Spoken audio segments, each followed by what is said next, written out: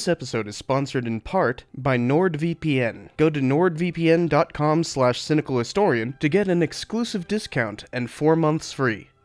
Hey, Cypher here. Are you excited for the new Napoleon movie? I am. Well, it looks like fun, and I definitely plan to review it once I can. It'll be especially interesting to see what events they choose to depict, and what they skip. Because, man, did Napoleon have a hell of a story. So I figured I'd make a biography of the man, because he's one of the most influential people ever. In fact, there's really too much to talk about him, so I've tried to compact this a bit. As such, I'm not going to be talking too much about his strategy and tactics at war. Frankly, I don't care about that kind of stuff. I'm much more concerned with his story. For history is the story of us, and his is one that changed the world. Because of his influence, there is an insane amount of history surrounding him. According to one historian, more books have been written with Napoleon in the title than there have been days since his death in 1821. So I'm simply trying to synthesize what I've read for y'all. I know some of you want me to be very judgmental, but he wasn't a historian, so I refuse to be so. He definitely wasn't a saint nor some evil villain. That naive view will blind anyone trying to understand history. There are some myths about Napoleon Bonaparte that need a quick rebuttal before we get started. He was not a warmonger nor a despot. He was actually rarely the aggressor in declaring a war, and his rule was relatively enlightened compared to basically every polity on Earth at the time. Those misconceptions have led to the idea of a Napoleonic complex, which is an incredible misnomer. It's also called small man syndrome, but he was actually quite average in height for the time. And since he wasn't a warmonger or despot, he couldn't be said to have been trying to make up for that false shortness by being overly aggressive. That's simply a legacy of British slander and disgruntled partisans, but he left a lie for historians to deal with himself. He basically wrote his own hagiography in his memoirs, plus all the sycophants he brought along the way. They want to make him into the embodiment of the French Revolution, the enlightened dictator who brought all those Enlightenment ideals to fruition. That too is false. In a way, he was not much different from other monarchs once he became emperor. While his military brilliance and governing acumen is undeniable, it is a far cry from liberty, fraternity, and equality that drove the revolution. He may have claimed to lead a republic, but monarchy is antithetical to republicanism. Intelligence and ambition drove him the most, not ideals. Getting past those myths allows for a much better comprehension of history, one that affects us all, even after 2 centuries. So, can I name where Napoleon came from? Of course I can.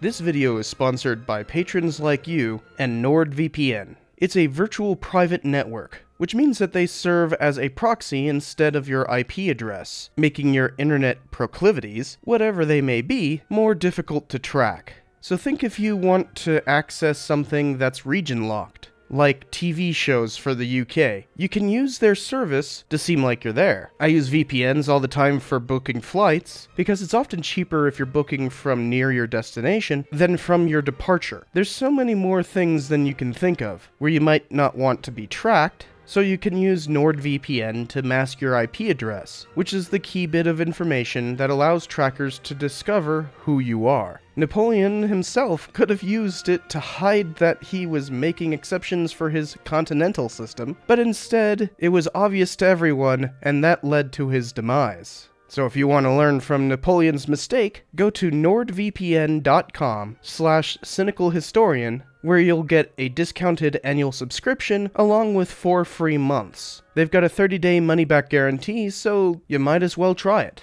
That's nordvpn.com/cynicalhistorian, also linked in the description. Thanks to them for sponsoring, and on with the show. The Bonapartes were a Corsican family dating back to the 15th century, being from the Italian peninsula before that, hence why they'd go by Buonaparte until 1796. They were fairly minor, even for a minor island. Corsica was always a fractious place, so Genoa sold it to France in 1764, and France promptly invaded 4 years later, exiling Pasquale Paoli, who had ruled as a president of a proclaimed independent republic since 1755. Napoleon was born just after the invasion concluded in 1769 to a father who had sided with the French, becoming part of the newly created gentry. Napoleon himself resented French authority, but benefited from their patronage. He went to a few academies to learn the language and acculturate, since he grew up speaking Italian and ended up in the military, despite despising Louis XVI, becoming an officer in the rapidly advancing artillery. As a youth, he showed aptitude in poetry and philosophy, but the army drove him toward functional inquiries. Before he could do much of anything, though, the French Revolution broke out,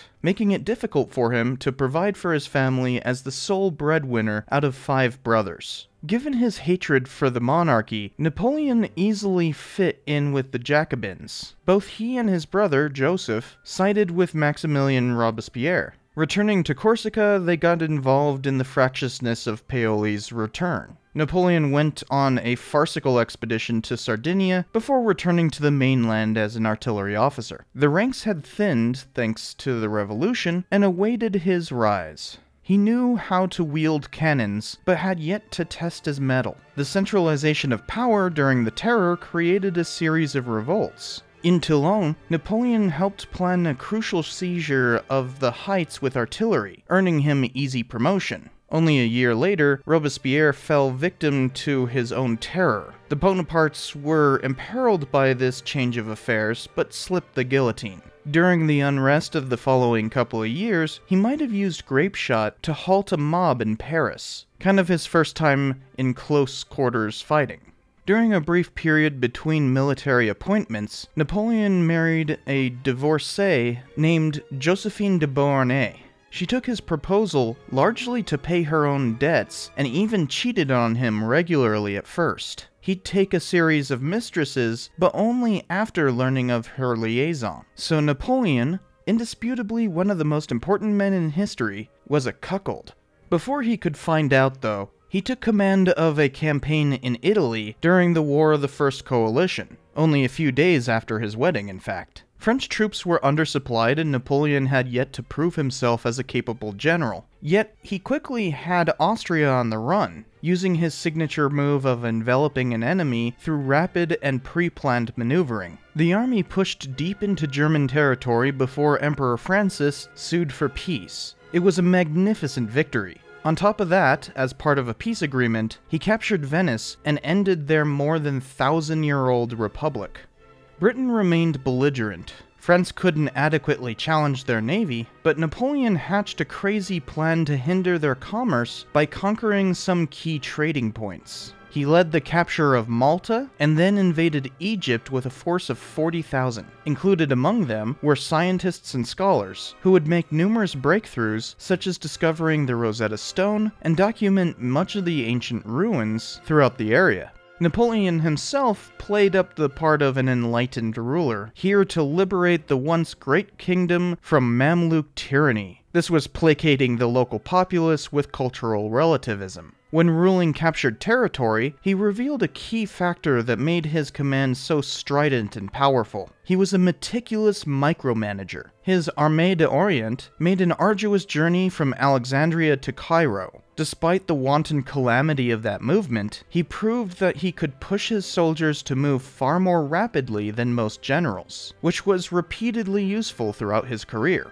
They readily conquered Egypt, putting down a nasty revolt with severe brutality. The British Navy managed to find France's ships, and despite the British being outnumbered, readily defeated the far worse performing French, and thereby obliterating Napoleon's connection to Europe. So he embarked on an ill-fated attack up into Ottoman Syria, which includes today's Palestine, Israel, and Lebanon. He had some vain hope of going from there all the way to India, as though he were Alexander the Great, and stabbing at the British Empire in her most important colony. The march weakened them tremendously, and when they successfully besieged Jaffa, Napoleon ordered more than a couple thousand prisoners massacred, guaranteeing stiff resistance everywhere they went. Hence why he couldn't break the defense of Acre a couple weeks later. The army returned to Egypt in failure, though they defeated an Ottoman invasion at Abukir. Napoleon returned to France before his commanders even knew it, selfishly abandoning Egypt and his own men, though France would remain in control for a couple of very rebellious years. The Directory that had ruled the French Republic since 1795 had lost public confidence. Intrigue after intrigue threatened their power, and one was bound to succeed. A second coalition formed against France, and the economy was faring poorly in 1799. Several key players were organizing a coup, and the Bonapartes took part. Bonapartes took part.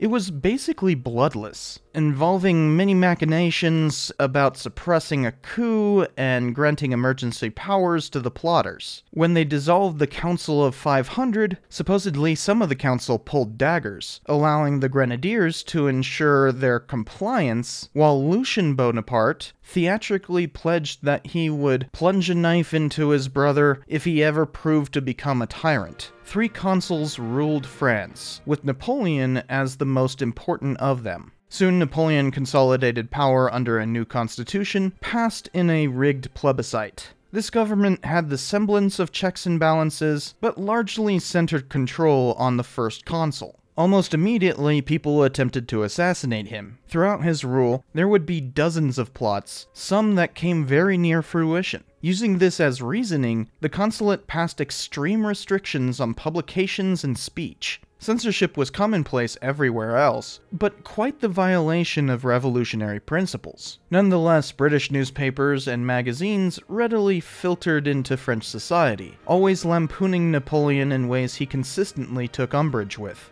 Throughout all of this, France still had to defeat the Second Coalition. In a daring move, Napoleon marched 40,000 troops through the Alps, a feat unknown since the time of Charlemagne. They were halted at a fort, but pressed on into Italy. Napoleon proved adept at predicting the enemy's movements and pre-planning a pincer formation to envelop them, which he did at the decisive Battle of Marengo, forcing the Austrians from Italy altogether. Even Britain signed a peace in 1802 at Amiens that lasted for 2 years, securing Napoleon's power as First Consul. His war plans weren't all successes, though. He sent an army to take back Haiti, which failed miserably. They resorted to horrendous atrocities, including using barges with burning sulfur to massacre prisoners, essentially the first gas chambers. Napoleon ordered the reinstatement of slavery after a decade of abolition. Nonetheless, once his hopes for another New World empire were fully dashed, he sold the Louisiana Territory for a pittance to the United States, partially as recompense after he'd forced the conclusion of a brief war between both republics at the beginning of his consulship. France had only gained the territory back from Spain in an exchange 3 years prior, and was kind of a violation of that agreement. More successful were the sister republics France had created throughout the 1790s. Most were client states. In an effort to appease conservative forces during the early consular years, Napoleon gave back the papal states to Pope Pius VII in 1800, and a year later came to a concordat to reinstate Catholicism in France. The following year, national representatives voted to make Napoleon consul for life, and a plebiscite confirmed it, making France essentially a republic in name only. Almost in reaction, Britain declared war in 1803, but not much came of that at first. He had appointed 4 jurists and himself to create a series of civil laws that were more effective and able to be duplicated elsewhere, combining many historical codes and reworking everything they could into something cohesive. That was complete by 1801, but went unpublished until 1804. The Napoleonic Code became the blueprint for civil codes all over Europe, and eventually the rest of the world, though Napoleon always showed a fascinating amount of flexibility to support local customs. In May of 1804, the Senate granted him the title Emperor of France. He'd continued to claim republicanism, but the definition of republic is that it is not a monarchy. He consolidated a number of sister republics as kingdoms under his control, placing much of his family on various thrones throughout the empire. Starting immediately, he began ennobling people with feudal titles, recreating kind of an aristocracy, which he would formalize in 1808 after much experimentation. Finally, he reorganized the French military, creating the Grande Armée, which used his new corps system. This new type of division was effectively an entire army within an army, with all the types of units necessary to be self-sufficient, yet under a larger command. Each corps comprising around 40 to 80,000 soldiers.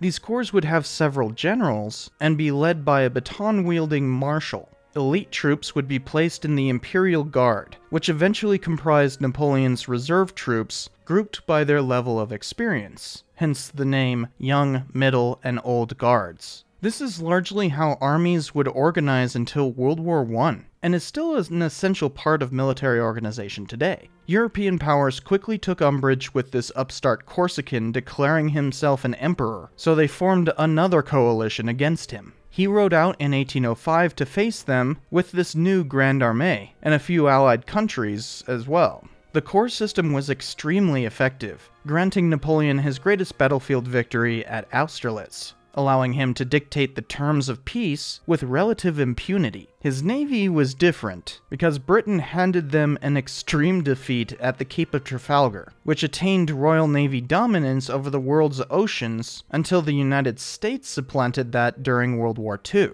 Britain used this to blockade the continent and remain free of the Grande Armée's overwhelming might. Nonetheless, Napoleon had made enough gains to create the Confederation of the Rhine, essentially the first step toward uniting Germany and substantially inciting nationalism everywhere after Romanticism created the intellectual circumstances for it. This victory inevitably led to another coalition war against Napoleon 3 months later. Yet again, Napoleon brought out the Grande Armée and trounced the opposition, pushing it all the way to Prussia's capital of Berlin in less than a month, and marching further into former Poland before Sweden and Russia surrendered in July of 1807. While those two were worthy adversaries, Napoleon chose to punish Prussia by tremendously reducing her territory, something that would come back to bite him, since the very militaristic country would remain embittered.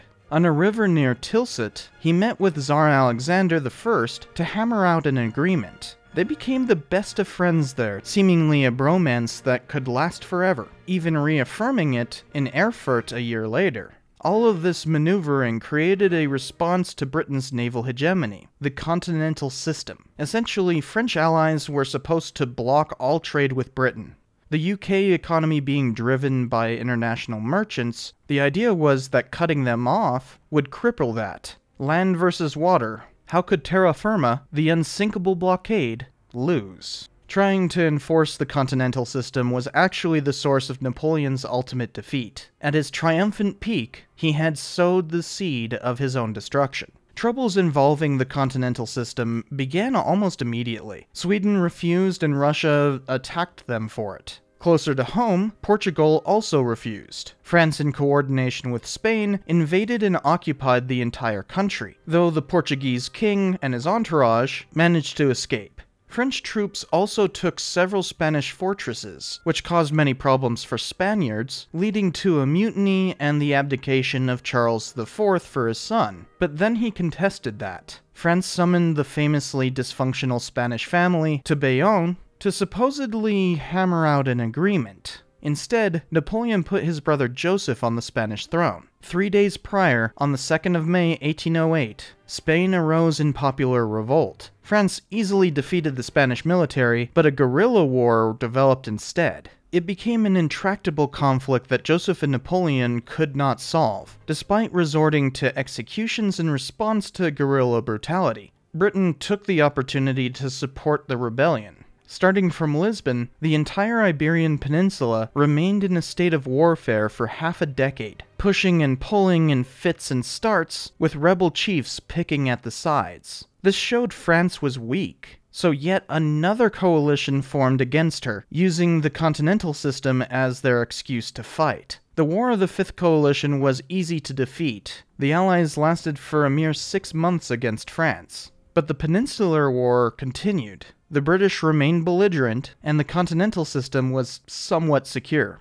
Now, Napoleon simply needed to secure his dynasty. Josephine couldn't produce an heir due to complications from her previous marriage, so he divorced her and sought a new empress, which he found in the recently defeated Austrian Empire, now forced into an alliance. He married Emperor Francis's daughter, Marie-Louise. They produced a boy who would only live to be 21 and no other heirs. This marriage might have angered Tsar Alexander, whose sisters had been contemplated and even approached, but that doesn't explain Alexander's next move. France started granting certain exemptions to the continental system, obviously favoring themselves in order to make a profit. Louis Bonaparte, who had been made King of Holland, used this to basically ignore the entire system, leading to Napoleon deposing him and annexing Holland. Russia also started ignoring the system, despite the Errata Agreement, which led to another war. Napoleon gathered an alliance and invaded Russia in June 1812.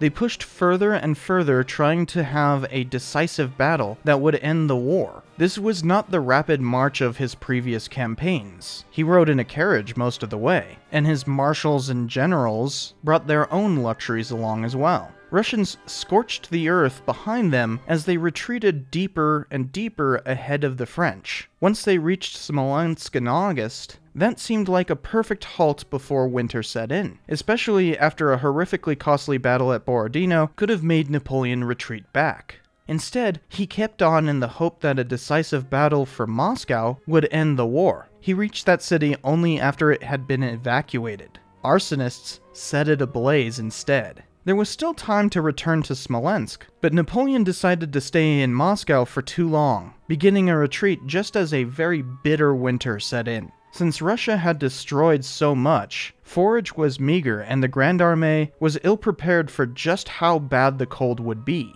Truly dreadful conditions led to soldiers eating their horses and in some cases even each other, while Russians marched parallel to the retreat, inflicting even more casualties with quick raids on France's beleaguered troops. By the time the invasion returned in late 1812, over 800,000 casualties from both sides littered the 1,000-kilometer path they had taken. It was a disaster, and everyone could tell Napoleon's regime was living on borrowed time.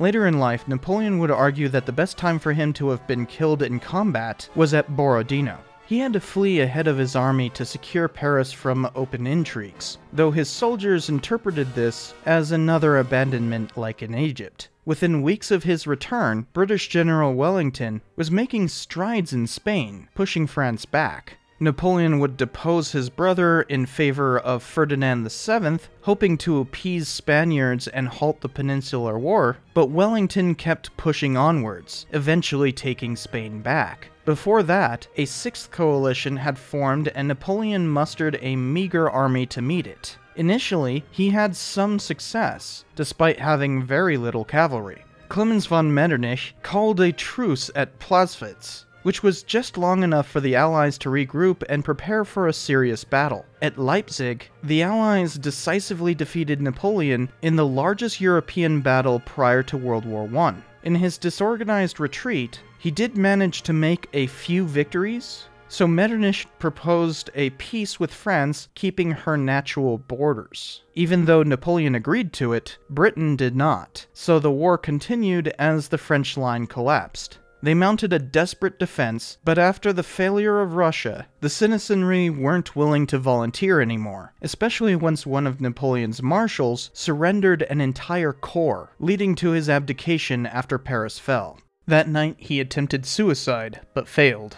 The Bourbons were once again in charge of France, While the Allies, led by Metternich, met in Vienna to decide how to rule Europe after so many years of warfare, Napoleon went into exile, ruling the small island of Elba. He still had a retinue, small military, and title, but it was a purposeful insult. He kept track of the public sentiment, and clearly French people were dissatisfied with the possibility of Louis XVIII bringing back feudalism. So one night, Napoleon boarded a small flotilla and sailed to France. He faced no resistance on the way to Paris, even having some soldiers switch loyalties for him, though they could have easily defeated him right there. Louis fled and Napoleon bloodlessly took back France in 1815. This was a period known as the 100 Days. Of course, the European powers joined in one last coalition to defeat him. The Congress at Vienna had basically decided the fate of peace, but now they needed to secure it against Napoleon. Yet France was ready and willing to sign up this time, save for another uprising in the Vendée. Napoleon tried to halt the Allies from coming together by defeating some Prussians and turning against Wellington at Waterloo. But he made some key mistakes at this battle in not attacking with full enough force, which allowed the Prussians to regroup and surprise him, losing the battle. It was a general rout, and Napoleon tried to flee France altogether. He hoped to take some ships to New York and live in America, but a British blockade stopped him. So Britain sent him to the remote island of St. Helena in the South Atlantic, where he would live out the rest of his years in a little mansion away from the rest of the population, with a tiny retinue to keep him company. He had some petty fights with his keepers, but most of his time was spent in luxury and writing 2 works, a biography of Caesar and a memoir that became the best-selling book of the 19th century after the Bible. He was sickly much of the time and died in 1821.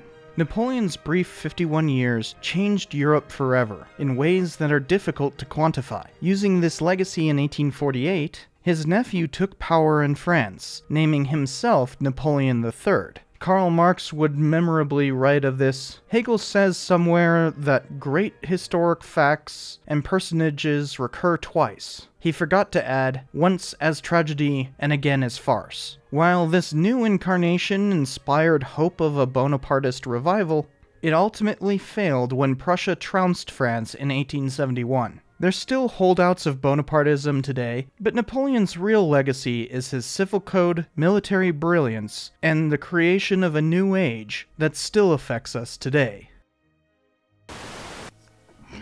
I have you now. Here. Who's a good boy? Who's a good boy? Thank you. Mwah. Meow. Meow. Meow. If you're gonna meow, you're gonna get picked up.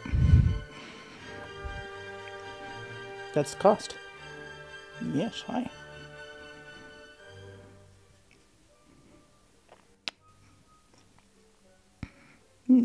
A good boy. Why are you rubbing on the camera? Stop it. You having fun down there? It's making too much noise. Do you have to play with the one that has a bell on it? Really? There's a good boy. Meow. Meow. Meow.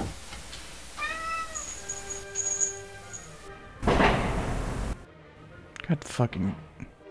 It's 11 o'clock at night, and that's when the guns come out, apparently. Ain't Albuquerque grand? In Toulon, Napoleon... Toulon?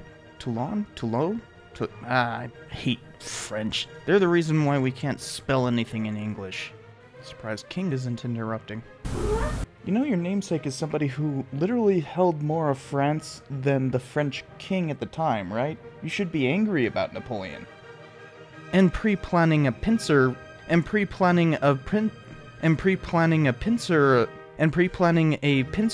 formation.